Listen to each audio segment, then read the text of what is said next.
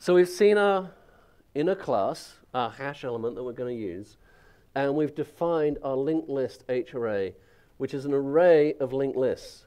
Right? So that's the thing that's doing all the work for us. That's our hash. That's what we have to do.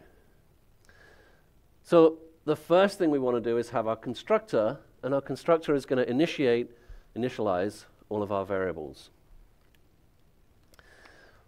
So our constructor, of course, is going to be public hash, and it's going to allow our users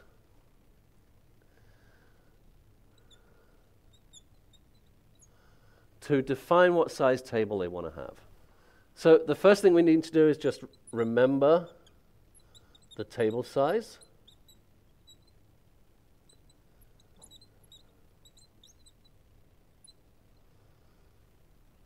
So that we can come back to it. And now what we've got to do is declare our array,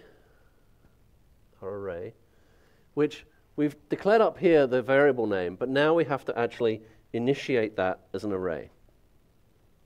And if you cast your minds back to when we talked initially about generics, creating arrays in Java with generics is quite tricky. And so what we actually have to do is create an array of objects and then cast them. And so what we're going to do in this case is create an array of linked lists without any generics and then cast them. And so the way that we do this is that we say, here's our H array, our variable from up there. And we're going to cast it as a linked list hash element kv array, and it's a new, and we can just call it linked list array of table size. Okay, that's all one line.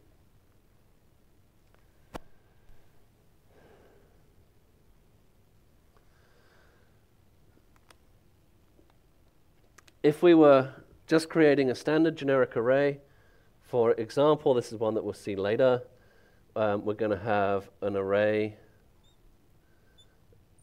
of keys. The way that we do that is that we create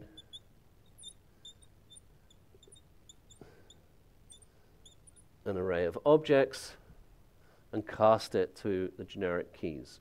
This is the same thing. Here's our cast, here's our cast.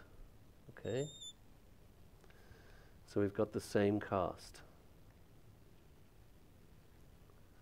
It's the same idea. We're just creating an array, we're casting it to that kind of thing, and we're setting that to the variable. So now we've created our array of linked lists. So we could be done. We could say, okay, that's cool. Let's just call it there. We're done. No worries. But the problem is that at the moment, our array actually is empty, right? So every position in our array is empty. So if we want to add something to our linked list, we have to go to that position in the array, and we have to say, is there a linked list here? If there is, go through the linked list until we add it. If there's not, create a new linked list, and then add something. If we want to find whether we have an element in our data structure, we get the hash code, make it positive, mod it on the table size, go to that index, and then say, is there a linked list there? If there's not, return null. If there is, go through the linked list to see if it's got the element. If we want to remove it, we go to the location, is there a linked list there? And so every operation, we have to check if there's a linked list at every position.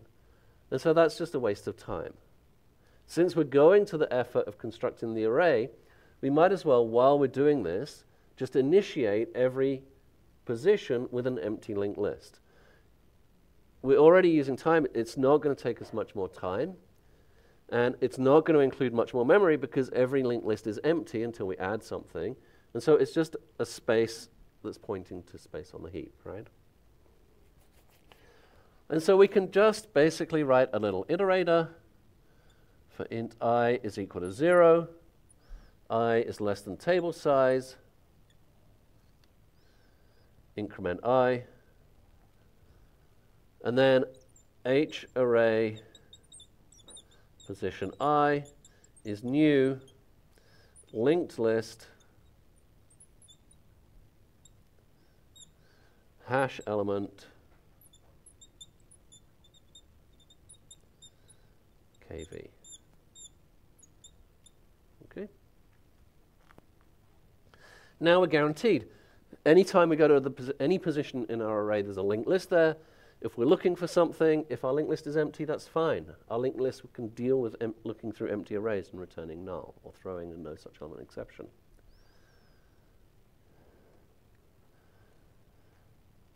Finally, we just set our couple of global variables. Let's set our max load factor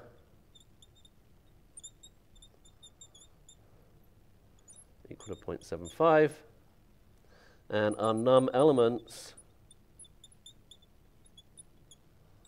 equal to 0, because we don't have anything in our data structure yet.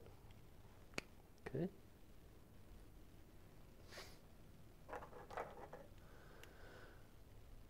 As a complete aside,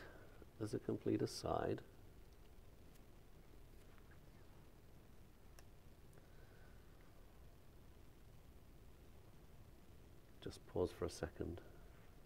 Everybody at home's like, oh, the video's frozen. No, it hasn't really. All right, as a complete aside, one of the things that I talked about on Tuesday, and I said not to worry about it, is when you initiate the array, having your table size be an odd number or a prime number, okay? Because it helps distribute the numbers, it helps distribute the data throughout the table. In fact, I was looking at some code for a hash yesterday, and if you declare your table size, it increments it to the next available prime number, and they just have a list of pre-computed prime numbers that they use. But if you look in the Java API, the default table size in the Java API is 16, which is neither prime nor odd. And the default max load factor in the Java API is 0.75, the same as I've put here. Okay.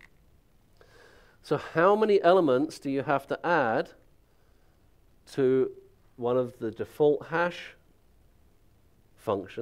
classes in the Java API before it will resize?